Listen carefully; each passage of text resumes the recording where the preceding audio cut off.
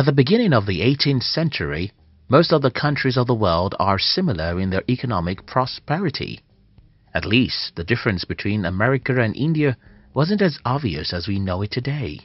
However, by the end of the 19th century, the nations of the world have been so different from one another, and by the end of the 20th century, we already have the terms First World Country, Second World Countries, and Third World Countries, which are the terms used to describe how rich and powerful nations of the world are. The question here is, how do countries of the world change from being very similar economically to be as different as day and night? How does America and Europe separate themselves from Africa and Asia? This video will shed light into a deep secret about that, and I'll try to use that understanding to show you the reason why some people are rich and others poor, and most importantly, how you can discover lucrative opportunities in your country. If you're new here, consider subscribing so that you won't miss other interesting videos like this. How nations become wealthy. Before the end of the 18th century, most people in the world are farmers and hunters. These people worked with their hoes and cutlasses, and the implication of that is the work and productivity of a 25-year-old Joseph who lived in America is going to be similar to the works and productivity of a 25-year-old Hamid who lived in Saudi Arabia. Because people's productivity is similar, their prosperity and their nation's prosperity are expected to be similar to that of other humans from other countries of the world.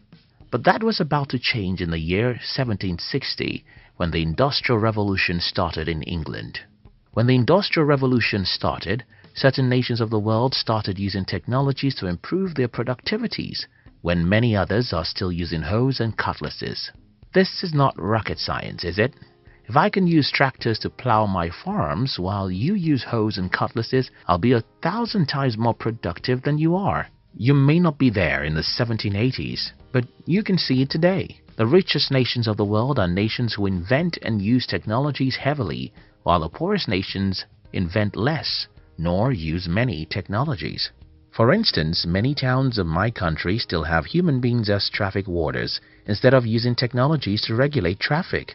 More than 90% of the farmers in my continent still use hoes and cutlasses, and these are just few examples.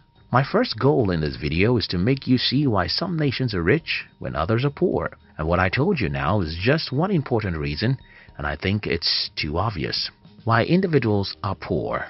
I did my best in the previous section to prove to you one major reason why some nations of the world are poor when others are rich. In this section, I'll try to surprise you by saying, well, the reason why nations are poor is the reason why people are poor, regardless of where they live.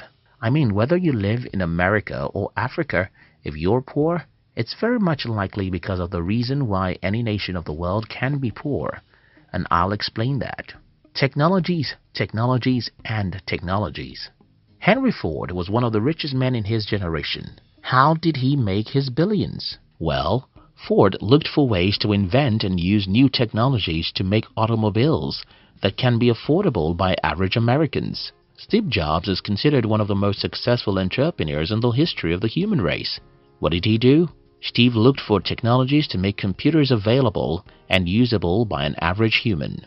Now, let's forget these heavy guys because not many of us can be who they are. Let's think about ordinary humans with average success. I mean that guy who is just 27 and making $300,000 per year. I mean that 30-year-old woman who is making $500,000 per year. What do these people do differently from others? And I'll tell you. In almost every case in every generation, people who are richer than others are usually people who use technologies that others don't. When we mention technologies these days, most people think about computers and artificial intelligence. There have always been some form of technologies than others, and the math is very simple. Imagine that you and I were writers in the year 1440 when the printing press was invented. Before the printing press was invented, all we did was to write our ideas in some scrolls and keep it. But when I hear the printing press has been invented, I quickly traveled out of town to the city where most people are already using the new technology. When I get to this city, I ask many questions, make inquiries, and learn how the printing press technologies work. When I returned home, I started preparing my next work for the printing press, and by the year 1446, I print my first book with a machine, while you still write your ideas in a scroll, what do you think will happen? Well, the answer is too obvious to be ignored. Because I've printed my books now, I can duplicate it into 10,000 copies and sell it around the country. You cannot possibly duplicate your scroll to 100 copies, and everyone knows that I'll be 10 times more successful than you.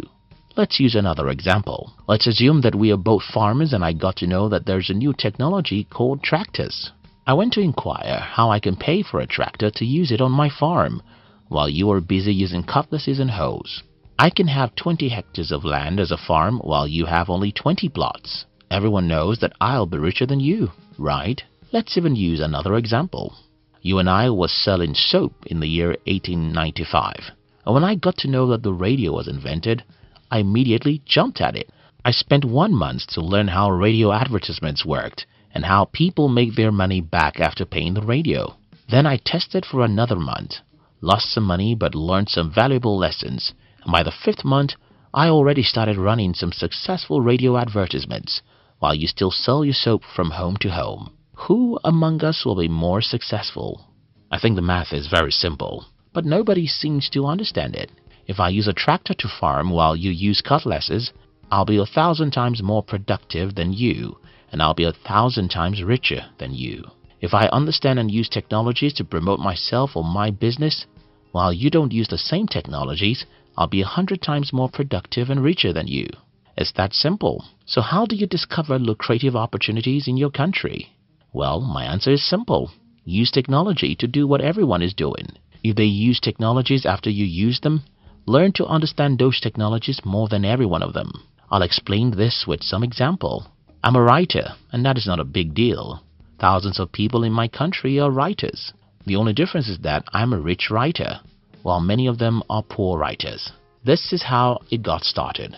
I wrote my first book in the year 2013, and what I did was very simple. I published it as a PDF for free. Just use the technology. I started selling this book on my blog, even though I didn't spend $1 for publishers. At some point, I started giving this book away, while I created a back-end course which is even more profitable. The last time I checked, that book has been downloaded more than 300,000 times, even though I didn't spend $1 to publish it. Compare this with what most writers in my country do. They write and beg publishers, and when they publish their book, they try to sell it in the bookstores. The problem about this is that books are no longer bought in the bookstores because people who visit bookstores often go there with certain titles in mind, and only very few of them will even see your book. Talk less about buying it, except you're Robert Kiyosaki or you write the biography of Elon Musk. Now, compare me with an average writer in my country and tell me what you see. Yes, you see a man who has made $10,000s with his writings and a man who is broke, and the only difference is in the technology. Another personal example is that of my Agric Technologies company. As the name sounds, we use technologies to sell agric-related services and products. And I have this to tell you. Hundreds of people are in the same business as we are, but not many of them understand and use technologies as much as we do. And you can guess the result. Do you want to discover lucrative business opportunities in your country? Maybe you don't need any new opportunity. Maybe all you need to do is to understand and use technologies more than everyone. If you sell shoes with technologies like the internet, phones, blogs, and so on, you'll be more successful than anyone who sells theirs the old ways. If your competitors use technologies, then learn how to understand those technologies more than they do. Take for instance, you and I may be selling the same service, and we may both be using Facebook ads to promote our services. But if I get $1 per click on a Facebook ad and you get $3 per click, it simply means that assuming our conversation is the same, I can make $300,000 before you make $100,000. And if I can make 3 times of the money you make, I can invest in smarter people and more technologies. And if I invest in employing smarter people and technologies, then I can make 10 times of what you're making.